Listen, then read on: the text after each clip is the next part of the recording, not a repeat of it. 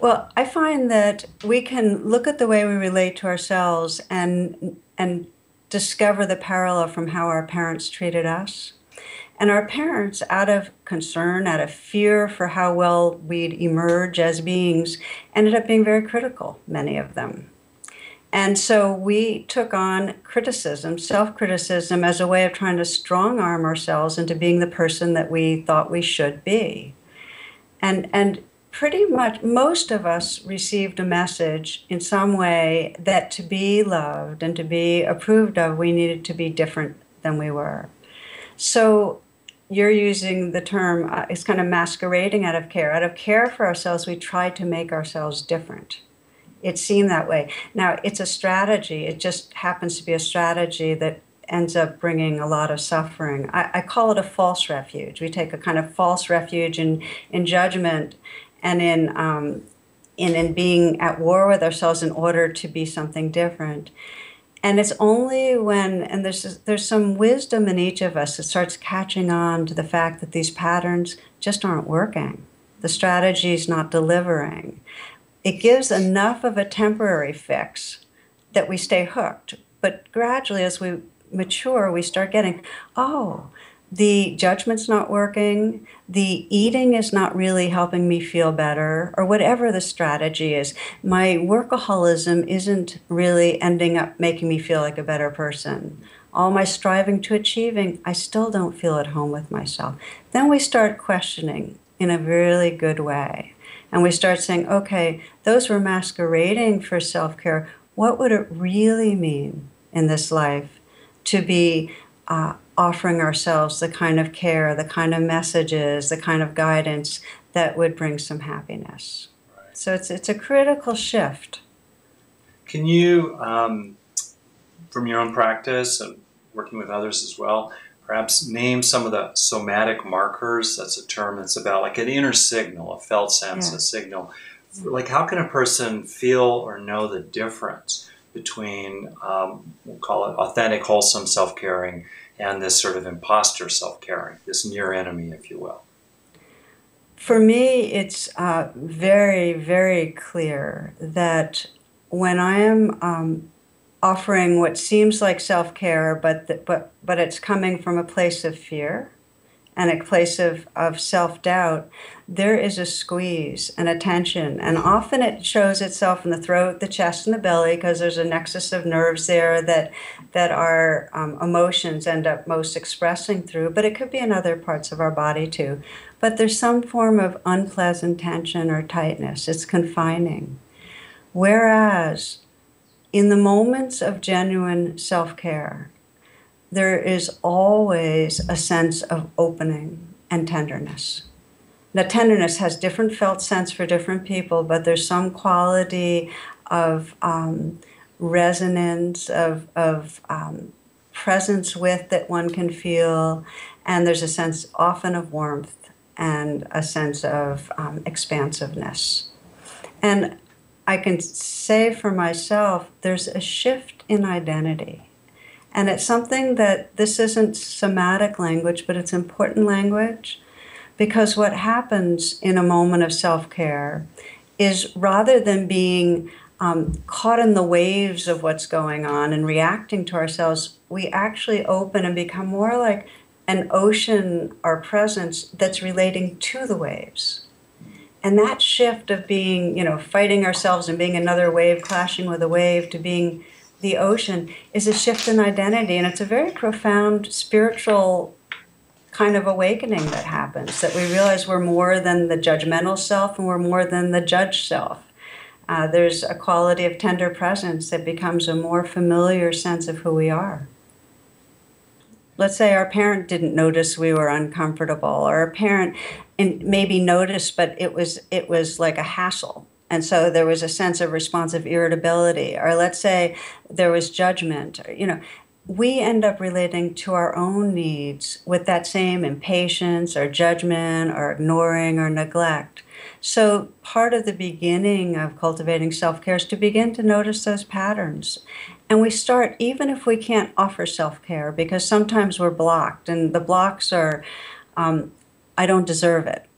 feeling I'm such a bad person, I don't deserve it, or other people have it worse. We have reasons not to offer it, but we can have an intention, and that'll open the door, so that even if you can't really fully in an embodied way say I care, you can know that some part of you wants to be able to care.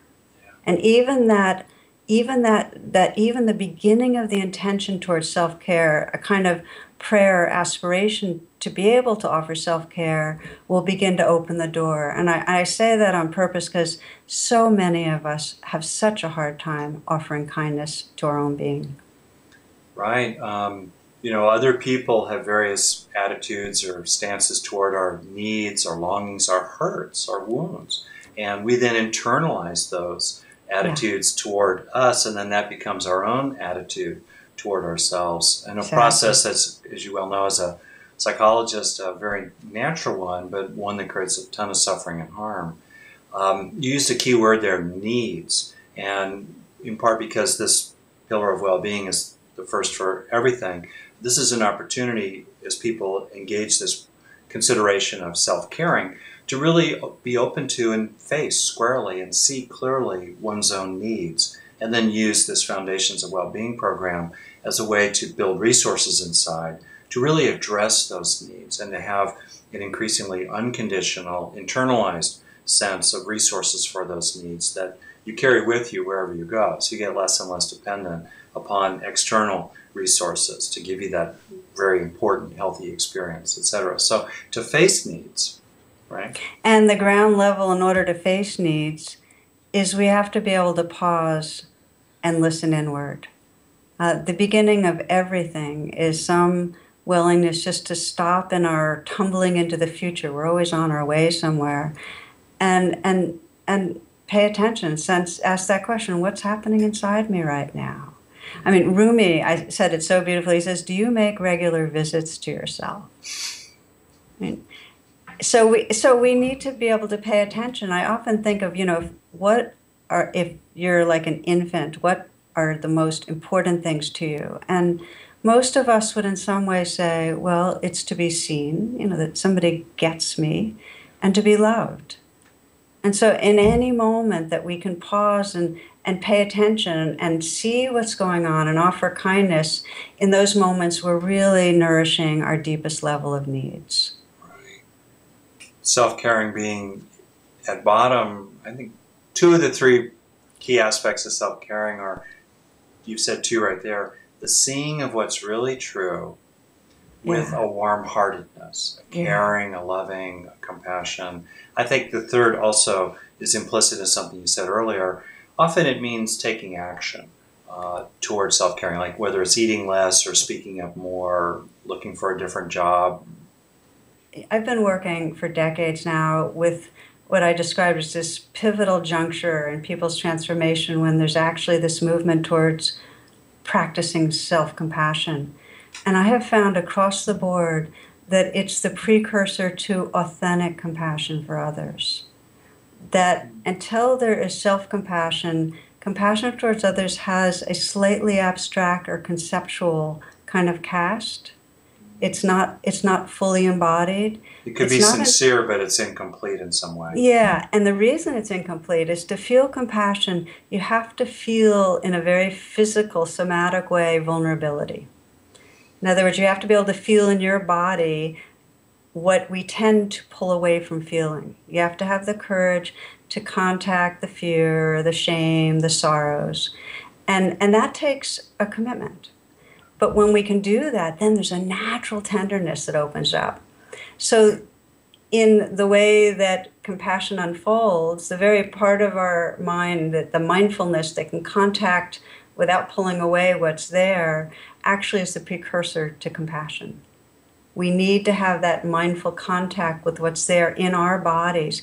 And when we can do that and feel the self-compassion, we have this, I can be with you and have the tolerance and the courage to open to, oh, that's where you're feeling insecure or ashamed.